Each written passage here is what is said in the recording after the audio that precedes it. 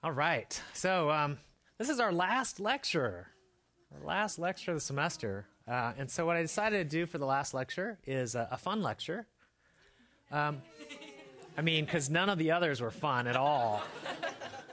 No, I decided to do an optional lecture, and it's optional even in the sense that you won't be. I'm not going to test you on this material. You're not going to have homework on this material, but it's a fun extension of some of the ideas that you encountered earlier in the class, and that is the subject of transfinite induction. Okay, so we learned about induction at the beginning of the class, and one of the things I hope you've come to realize about introductory analysis is it's really a lot about wrestling with the infinite, right? We know how to work with finite sums, but what do you do with infinite sums? We know how to deal with discrete functions, but how do you deal with continuous functions? Okay, and how do you, at the very beginning of the semester, how do you count? So that's the subject that we're going to wrestle with today. So the first thing we have to learn about is how to count, and that's the subject of ordinal numbers. And once we define ordinal numbers, then we'll be able to say what it means to do transfinite induction. Induction, if you recall, is basically a way of reasoning about a whole family of statements. Right? How many statements? Well, countably infinite many statements, right? And so what transfinite induction will allow us to do is to reason about a whole family of statements where the set of statements might be possibly uncountable, okay? So, but let's first talk about ordinal numbers. So this is really the question of how to count. How do we count? And I'm not going to repeat one of the earlier lectures, but we're going to try to think about counting in a sort of more general framework. So the first thing that I want to do is talk about orderings, and then see if this might give us a way of counting. So suppose I have a set X with an order on the set, and maybe another set Y with an order on the set. So you might think of this as, an example might be the real numbers with the usual ordering, or the natural numbers with the usual ordering, or a set of vectors with the lexicographic ordering. Okay. Well, let me define what I mean by an order type. I'm going to say that these two things have the same order type if, take a wild guess, these are ordered sets. We'll say they have the same order type if there is a bijection between x and y that preserves something, the order, okay? So most of the functions in math are interesting because they preserve something, right? In this case, preserving order.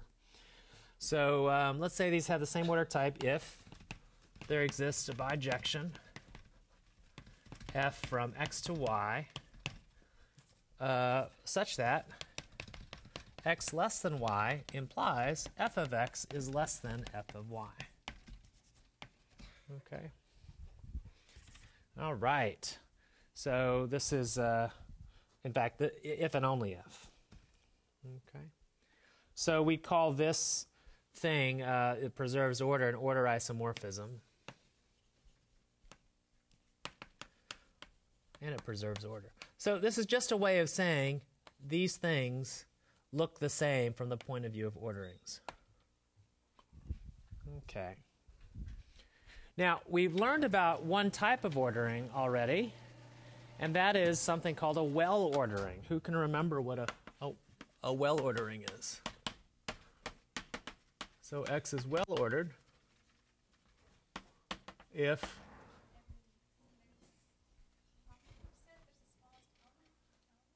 careful, this is way before we defined compact set. If every something has a something. Well ordered? if every, did we define this earlier, well ordering?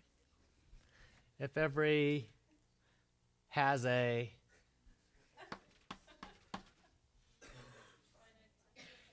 okay, so least element, if every subset has a least element, or every non-empty subset has a least element. Okay. Okay, that's what it means to be well ordered. So, for instance, are the real numbers with the usual ordering well ordered? No, because you could take an open interval and that's a non-empty subset, does not have a least element. Okay. Are the integers well ordered? Yes. Are the careful. Are the natural numbers well ordered? Yes. Are the integers well ordered? Give me an example of a subset that doesn't have a least element.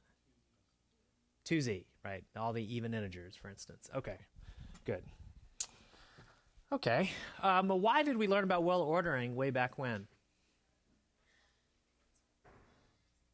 Because it enabled us to do induction. Very good. So we're going to need to develop a concept of well-ordered, good concept for well-ordered sets for in order to do transfinite induction. Okay. Okay. So what I'm going to present to you is a theory of ordinal numbers, and this is due to von Neumann, 1923. Theory of ordinals.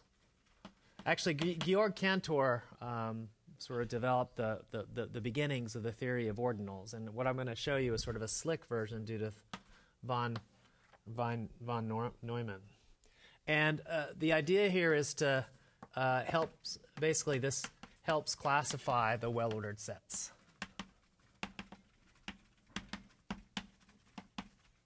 Okay.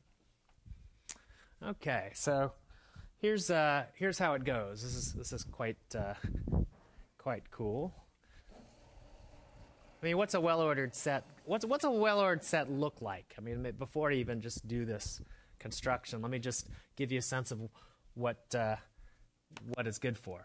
Here's a set. I can think four things. I can think of it as being well-ordered, right? Everything to the left is smaller and everything to the right is bigger, yes? Every subset has a least element, yes? Good. Let's see. 4 elements. What about, the natural numbers? Well, that's a set that kind of looks like this, doesn't it?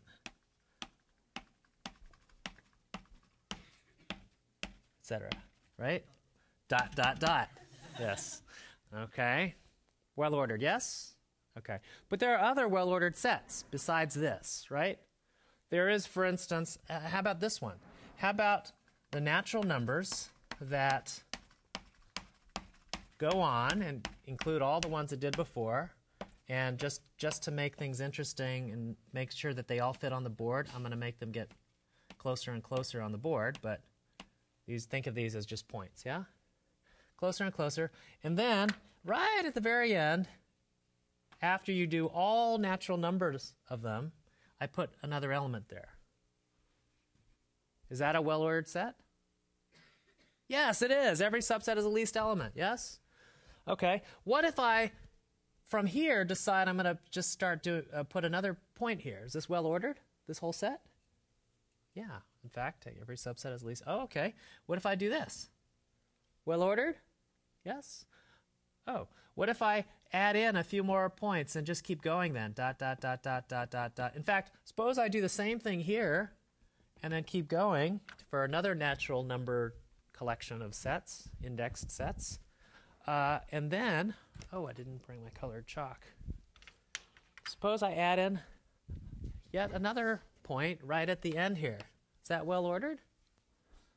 Okay, so there's lots of kinds of well-ordered sets. Are these order isomorphic between this, let's say, 2 sets of natural numbered sets with a few dots at the end of it? Is it order isomorphic to this? No, there's no bijection that will preserve order. Okay?